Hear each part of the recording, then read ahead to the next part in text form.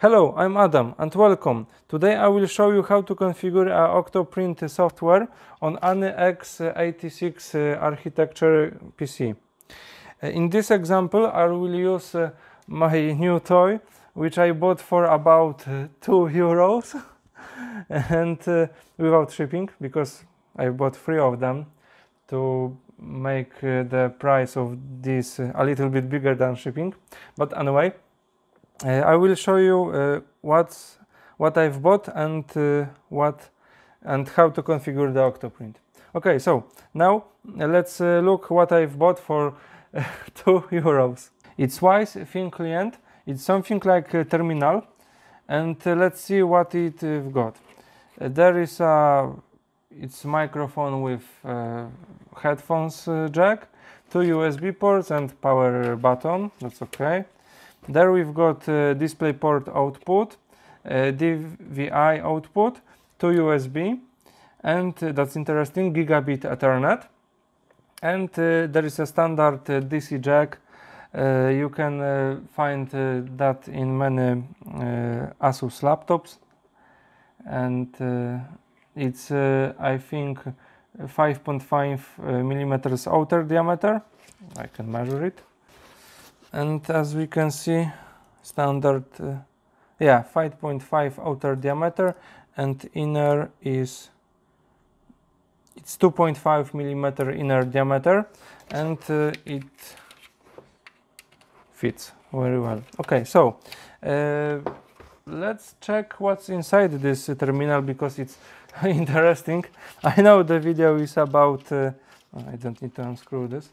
I know the video is about Octoprint, but I really prefer this hardware to use with Octoprint, because it fits really nice for this use case, and it's way better than standard Raspberry Pi, because it's x86 architecture, and it got a gigabit Ethernet and some SATA ports, and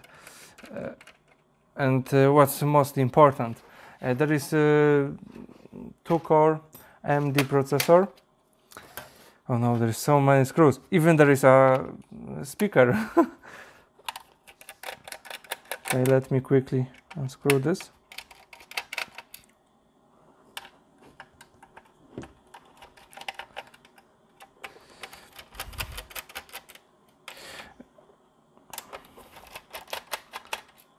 Okay, so let's see what's inside. And I've bought this without memory, but with this hard disk drive, and this disk drive is amazing capacity. It has 2 gigabytes memory size. Yes, but 2 gigabytes. Clean Debian needs about 1 gigabyte. That means we've got about 1 gigabyte for the Octoprint and the G-codes files and the rest things.